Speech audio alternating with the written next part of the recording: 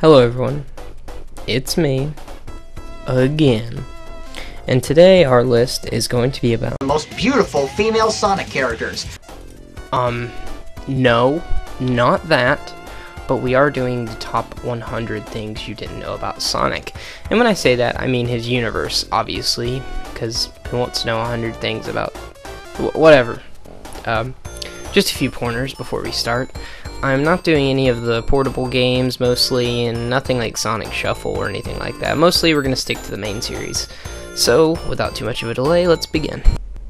When hooking up Sonic 1 to Sonic and Knuckles, the screen will repeatedly say, "No way." If you press A, B, and C all at the same time, then you're capable of playing with an unlimited amount of Blue Sphere bonus stages. According to programmer Yuji Naka, Sonic's nickname for Eggman is not only meant to be insulting to him, but also somehow affectionate? Yeah, I don't get it either. One reason Sonic can't swim is because some of the programmers mistakenly believed that hedgehogs could not swim.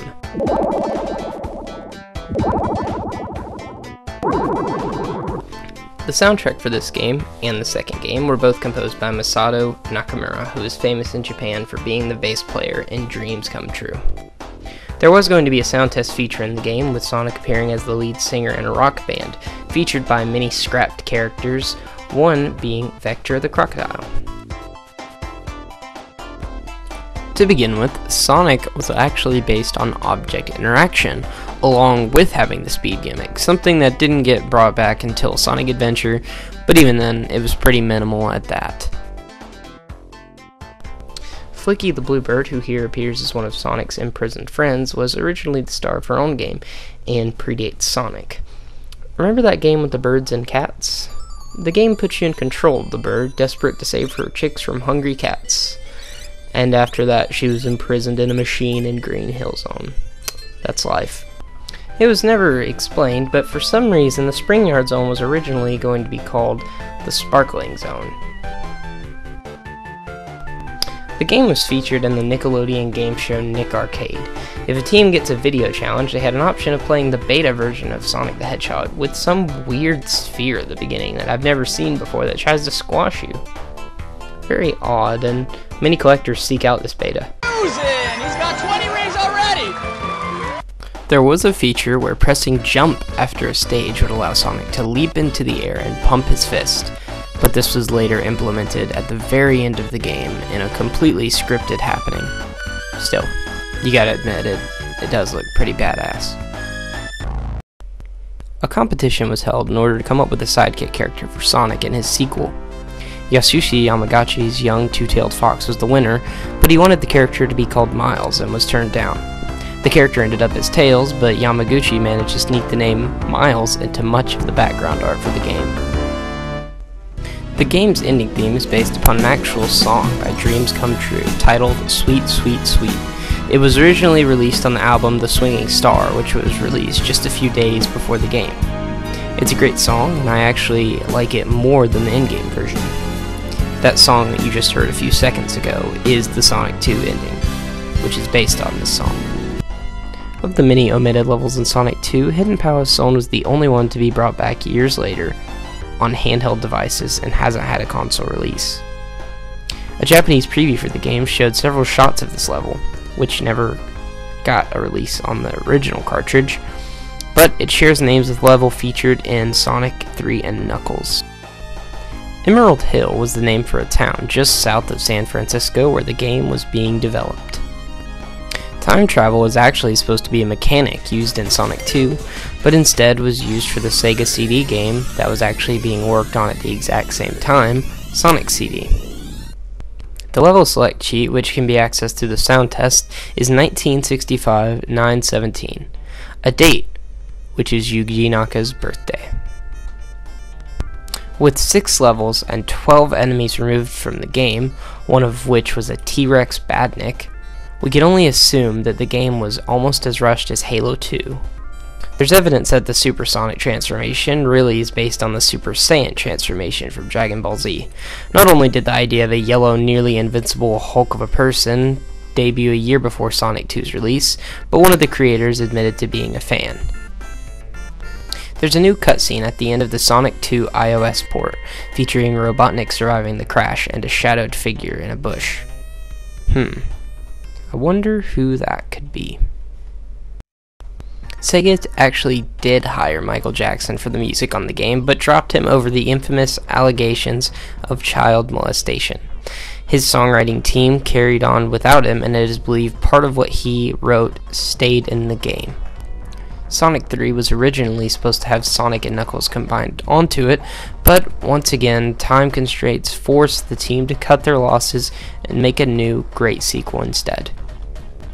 Originally, the game was going to be designed with an isometric viewpoint, sort of like the special stages from the past games. It would later appear in Sonic 3D Blast and the cancelled Sonic Extreme.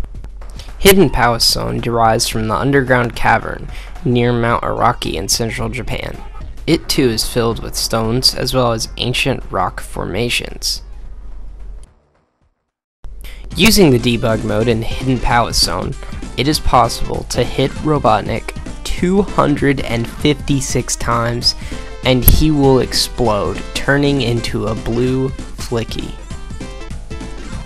Interestingly enough, there isn't any water in Sonic & Knuckles unless you link the game onto the original Sonic 3 instead. It's odd that the 4 Sonic games would use lock-on technology because the only thing before they used it was the Game Genie, a device that manipulated the code in the games, a sort of super cheating device.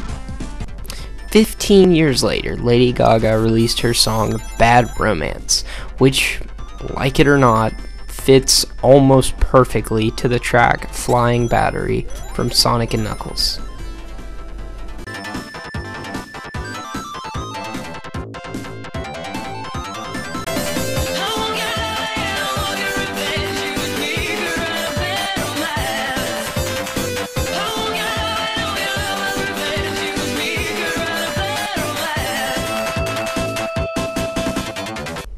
Masato Nakamura, the guy who made the first 2 soundtracks, wanted to be paid more to compose the third, so Sega parted with him.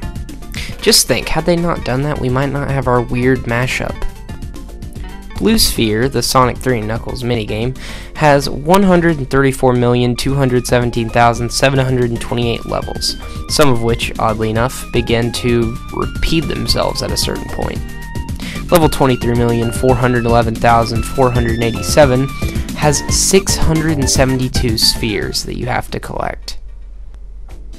Fans dubbed a weird removed character that looks like a negative Knuckles Weknia, who in-game was actually just called Blank.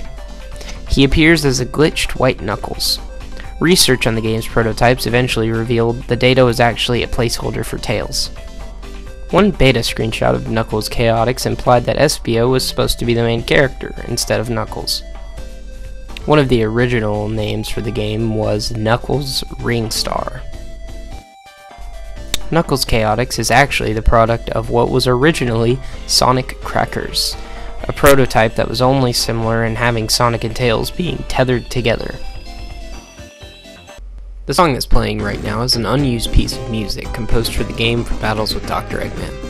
It was later recycled for Sonic the Hedgehog 4, Episode 1. This game was set to be a safety net for the Saturn in case of Sonic Extreme failing to pass the production stages. Obviously, it did.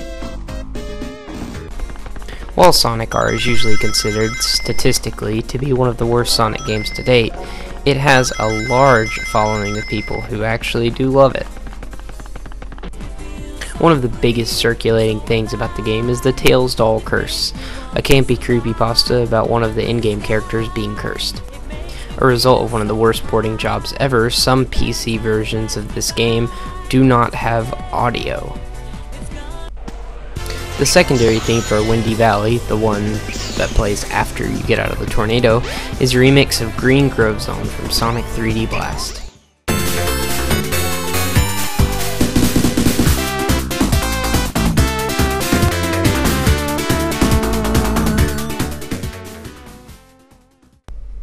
The opening theme to Twinkle Park is a remix of the original theme from Sonic 3D Blast.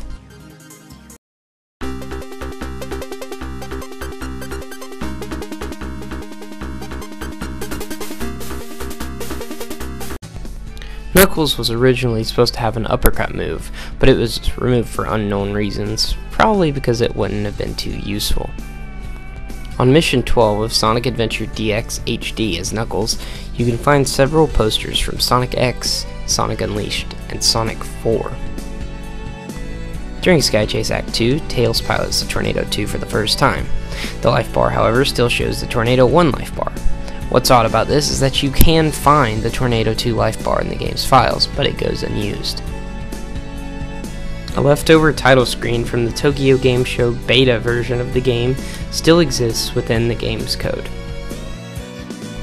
Some objects were removed from the game's original release, but were later discovered in a PC version, one of which being a simple tumbleweed. 6 images can be found within the game's data that appear to be a part of an old character select screen. An unused clock item can be found in the game's files.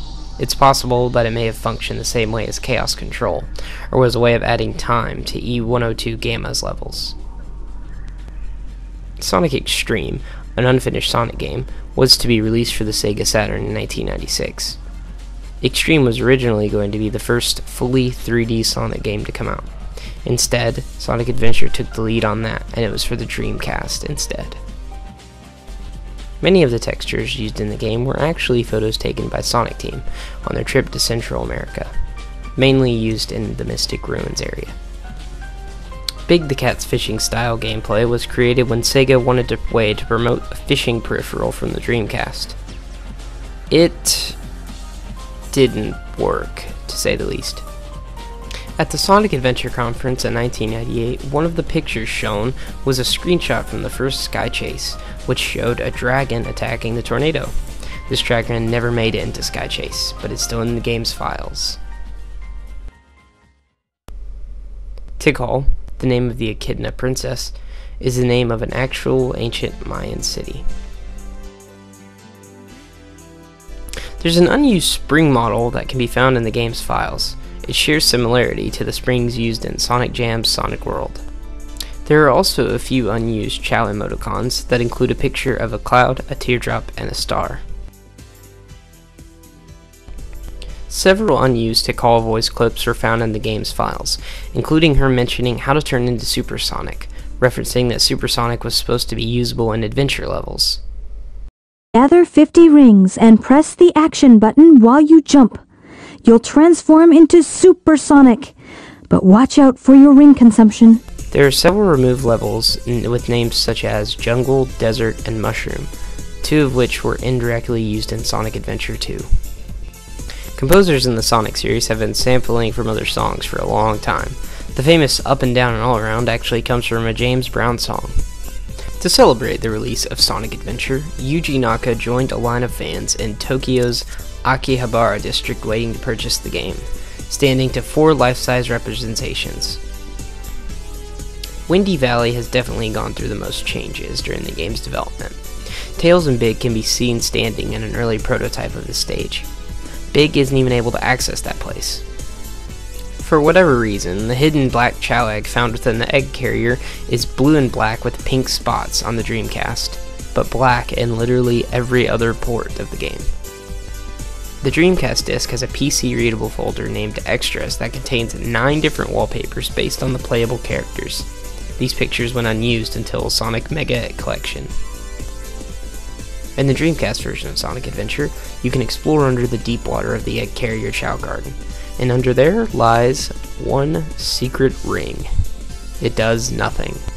Knuckles' own theme song says that he's a porcupine for some reason. The same person who voiced Parappa the Rappa is the one who made Knuckles' adventure theme song. The 2 songs that were remade in Windy Valley and Twinkle Park Act 1 were both composed by Jun Senyo, someone who felt they should have been used in a more prominent title. Some of the textures used for E105 are actually pictures of Dreamcasts. Cream the Rabbit has several cameos in Sonic Adventure DX, the first of which is during Sonic's story. Sonic Adventure is one of the first console games to feature digital downloadable content, and luckily most of it was pretty much free. DLC could be something really simple, or it could be something huge like the Chao Black Market, which was actually added in. John St. John, yep, the guy who voiced Duke Nukem, voiced Big the Cat. One of the only reasons Big the Cat made it into the next few games is because he's surprisingly well liked in Japan. John St. John apparently hates Big the Cat as much as everybody else.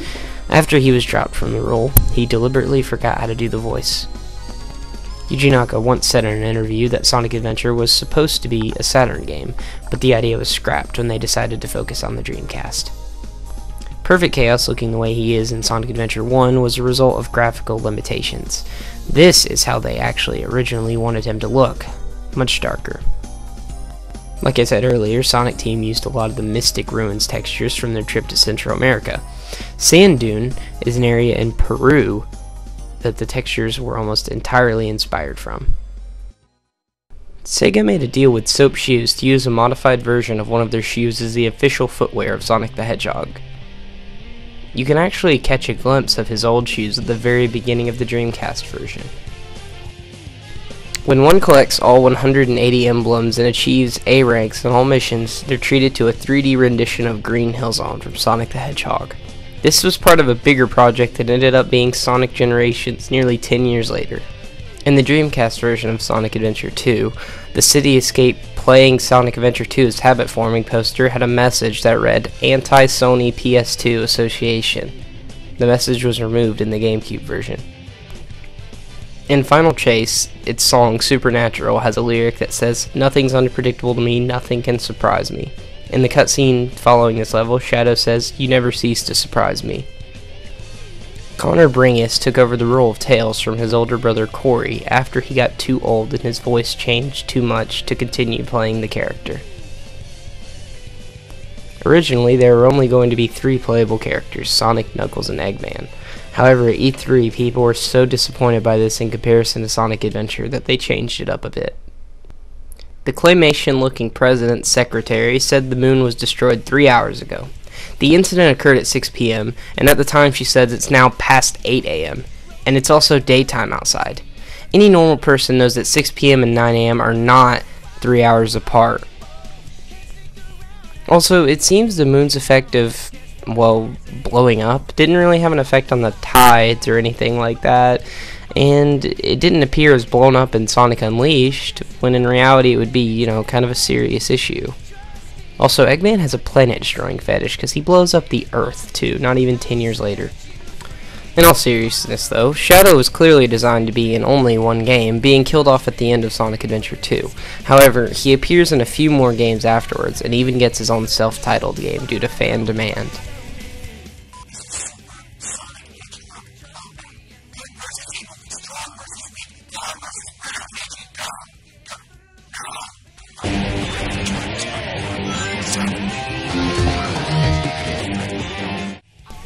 In the promos, there was clearly a good or evil concept that ended up being erased, as in, it doesn't matter how much you play, you'll always get the same ending. The concept for the story was going to have the ability to influence the outcome of the story based on who you play as, and which side you chose. And that's why the good versus evil concept was hyped up so much before the initial release, but never really ended up being used. Hated so badly in Sonic Adventure 1, Big the Cat did not make a return as a playable character in the sequel, and is only featured through minor cameos similar to Cream the Rabbit's cameos from earlier. By rotating the analog stick for a few moments in the theme select screen of the options menu, a chime will eventually play. Then a picture of the President's secretary will appear, allowing it to be selected as a menu theme. Oh yeah! This is happening! Several of the characters' lines will cut each other off, or their mouth will move for way too long. This is due to the length of the lines being longer in English than in Japanese, or vice versa. There are leftover models and textures for a Chao playground and a Chao library within the game, supposedly making reaching higher stats easier.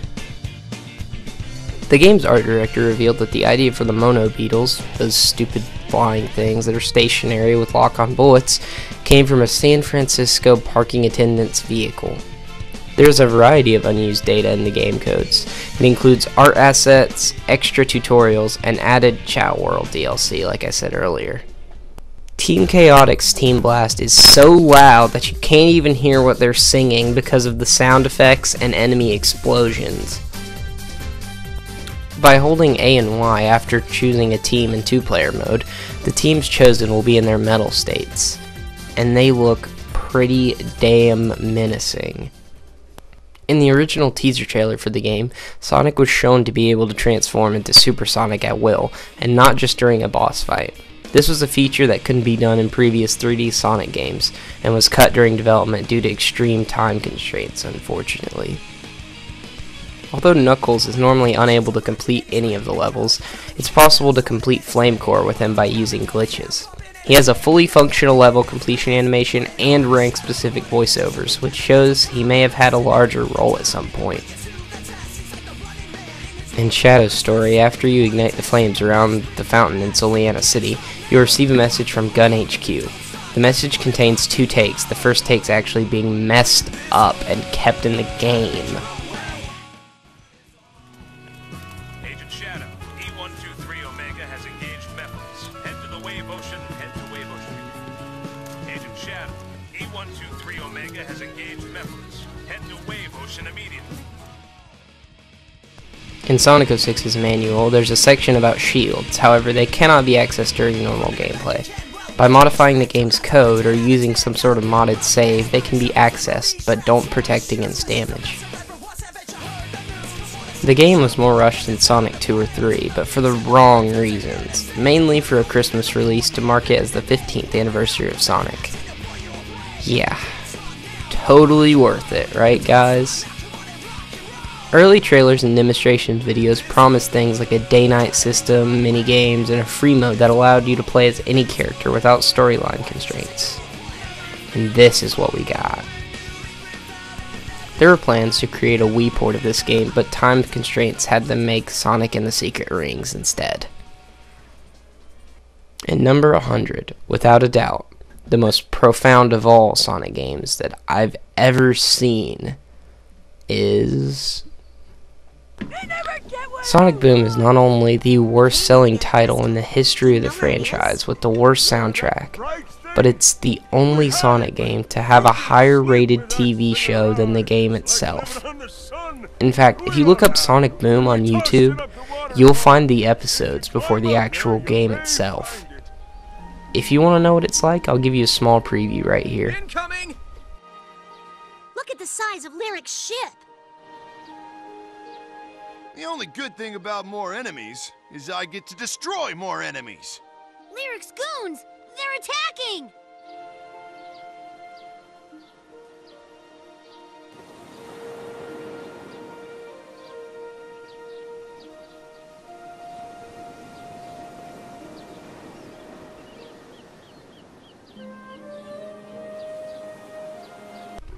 So, with a rather depressing ending, that was the top 100 things you may not have known about Sonic.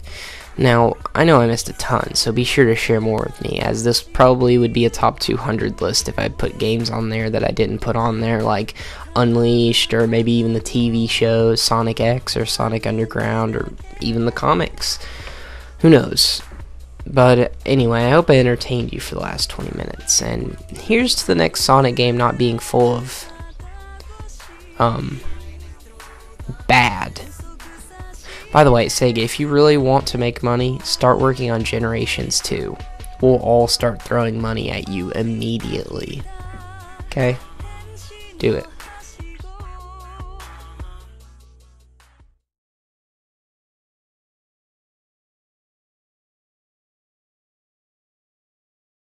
There you have it, folks. Those were the hottest female chicks in the Sonic universe.